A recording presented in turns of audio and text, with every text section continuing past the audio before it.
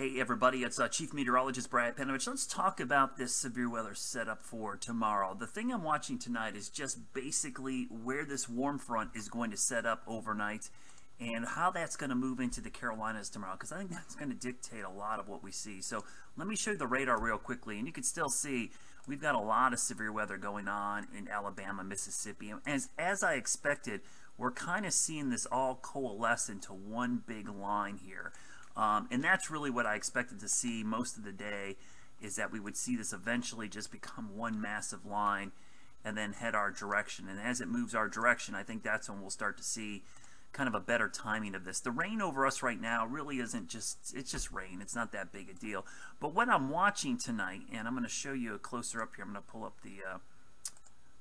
up the temperatures real quickly here, because I can kind of see where the warm front is. I'm going to zoom in here on the Carolinas, and you can see somewhere in here we've got a warm front.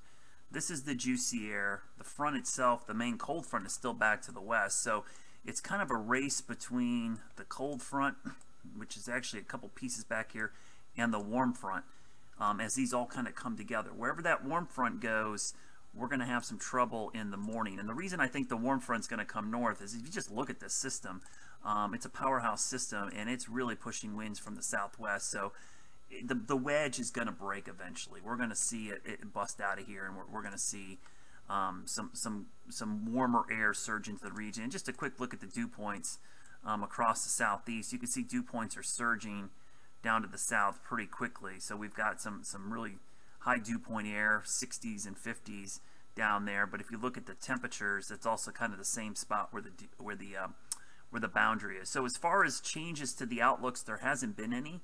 The outlook today was there. We will not get an update to this outlook till 6Z, which is now 2 o'clock in the morning. So we'll see if there's any adjustments to this at all. I have made some subtle changes to the timing of all this, and I'll kind of explain why as I kind of explain the setup here. One of the things that, I get a lot of questions today, how do tornadoes form and why do we have the setup for tornadoes? Well, the thing about the setup we have is the winds. The winds are everything about tornadoes. If you have wind shear, which is strong winds at the surface from one direction and then strong winds in the mid and upper levels from a different direction, that can create rotating columns of air. And if we get thunderstorms to develop, that updraft can tilt those columns on their end, and we end up getting rotation in the updraft. That rotation in the updraft, sometimes called a supercell, sometimes called a mesocyclone, that could form a wall cloud. And in these occasions where that develops strong enough, we can get a circulation forming, which is the tornado, which will come down to the surface and become a tornado. The big caveat in all this is we have plenty of wind shear. We are not going to be lacking for that tomorrow. It's that lifting mechanism, the warm moist air that's heading in. So let me show you how this evolves. So you can see that warm moist air surging in, and you see the storms kind of falling apart initially tonight, that leading edge. But look at that line, 5 a.m., 6, 7 a.m. So that line is the one we have to watch right there.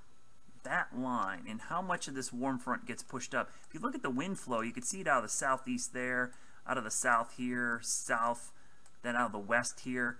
These storms are going to have a lot of that rotation element going on within their storm. And because of that, that's why you're seeing these super high probabilities for tornadoes. 15% for the area in pink, 10%. And again, these are really high numbers for our area. We normally, you're talking less than 0.1% chance of a tornado on any given day in the spring. And the fact that we've got 15% is like 30 times higher than it normally would be on this day. So that's a huge jump in our normal setup. And again, even though tornadoes are a concern and they get all the attention, I'm telling you, damaging winds still will affect more people than the tornadoes. As we say, wind is wind. 60, 70 mile an hour winds going to damage your house the same as an EF0, EF1 tornado with similar wind speeds. Trees and houses don't care what produces the wind and what direction the wind comes from. They just care about the force that the wind applies on the structure. So, don't let your guard down just because it's a severe thunderstorm. Severe thunderstorms have strong winds, and they do and can produce tornadoes with little or no warning. So, speaking of warnings, make sure you have several ways to get warnings tomorrow. We reiterated that several times. Let me show you the updated FutureCast. I'm trying to look for it right here because I was just doing some excuse me, some updates to it. So here we are, 8 o'clock tonight. We'll go through time. You see the rain. This is just regular rain. This is probably, honestly, this rain is probably associated with the warm front coming north, because look at the winds coming out of the southeast.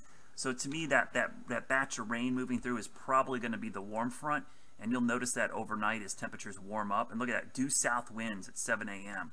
So the winds are straight out of the south. Here comes the line. This is where we're going to start having issues. Comes into the mountains around 8, 9 o'clock in the morning, starts pushing east around 10 or 11, gets to the Piedmont right there. And what you see in this line is there's probably little cells. I mean, these little cells could all be rotating, not to mention the fact they're all producing straight line winds. That's 11 a.m. We go to noon. It's right over the I-77 corridor from Iredell County to Columbia. Starts pushing east at 1, but we still got storms pretty much right over the Piedmont. By 2, starts pushing out towards Wadesboro, Albemarle, Rockingham, towards the Sandhills, then starts cranking up. So you folks in Raleigh, Greensboro, probably early to mid-afternoon. I-95 corridor gets really active by 4 or 5 o'clock, and then it moves out to the coast by the evening hours. And for the folks on the coast, let me play this real quickly. I'll pan it out there. You can see moving towards the coast by 5, 6 o'clock, and then off the coast. What's interesting is on the back side, you see a couple of little rogue cells forming. Don't be shocked. I mean, look at the winds. They're still out of the south, so the actually west wind hasn't developed yet. So these are little tiny cells, and while the chances are lower with those, some of those storms could be possibly severe as well, especially hail with those, and maybe some rotation. And then here comes the colder, stable air for Friday morning, some showers, maybe even some grapple or some sleet in some of these areas in the mountains. That's how cold this air is aloft moving in. So I updated this map just recently. This is my most recent timing, 8 to 10 a.m. in green. And again, I say some severe, probably a lower risk. Severe ramps up between 11 a.m. and 2, and then 3 to 7 p.m. right there for areas to the east. And again, remember, our primary concern is straight line winds, but tornadoes, definitely a significant impact from those.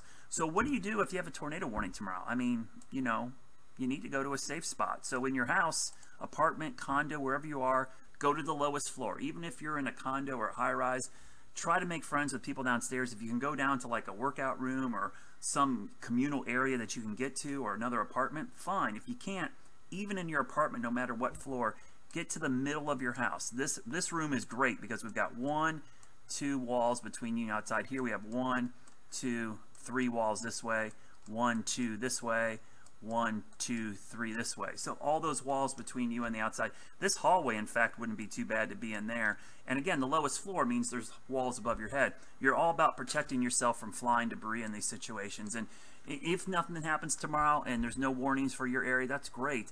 But you should always have this plan. It's like a fire drill or a safety plan. Everybody should know what to do in a tornado. We shouldn't wait to the last minute when you've got 5 minutes to figure out what to do. And as always, grab our app. I love our app. This is a shameless plug, obviously, for our app, but I will tell you, I honestly use our app a lot because you can watch all our newscasts on here live anywhere, and you can go back and it's like got a DVR. You can watch old newscasts, and if we're streaming or there's wall-to-wall coverage, it'll be on here. Plus, push alerts for warnings. This will actually give you a warning for your phone where you live. Not if you live in Huntersville and there's a tornado warning in Rock Hill, you're not going to get that tornado warning. It's only going to be for where you live. So make sure you turn that on and make sure you have the GPS location so it actually knows the location where you're at. So that's kind of the thinking right now. Again, I'm going to make a couple updates tonight. The new data is coming in at around 9 o'clock, the new guidance and the timing of all this. So you can see I may have to adjust these slightly for the timing overall. And if I really quickly look at the radar, so I'm looking at the speed right now. The speed of these things, let me quickly kind of do a quick storm track just to see the overall speed. So about 35, 40 miles an hour. So let's, for the heck of it, let's stop this and let's just do a crazy long storm track at 35 miles an hour. Puts it in Charlotte around 9 a.m. So if it maintains its speed, it would be 9 a.m. Now, or I mean 9 a.m. Yeah, if it slows down, could be sooner, could be later. So that's kind of interesting. We'll keep an eye on that just to put a quick storm track on it. That's a long ways to go, but I'll keep an eye on it tonight. So of course we'll have complete coverage starting at 11 o'clock tonight. And if you're going to bed, that's fine. Just make sure you charge everything up, have a way to get warnings, and make sure you follow me on Facebook, Twitter, Instagram, YouTube. We'll keep you up to date.